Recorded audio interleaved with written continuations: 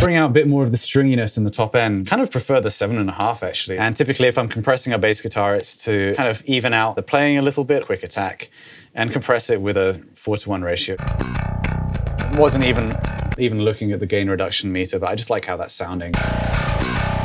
I think it sounds just fine, actually distorting the whole frequency range up from like that kind of 300 Hertz-ish area. I really like the SVT cab that's from the Red Wires big box MD421 cap edge without and with. There's two nodes very close to each other.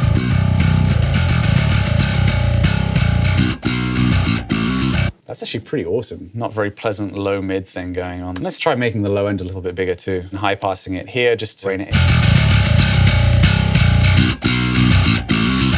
At this point, that's kind of what I would maybe mix down.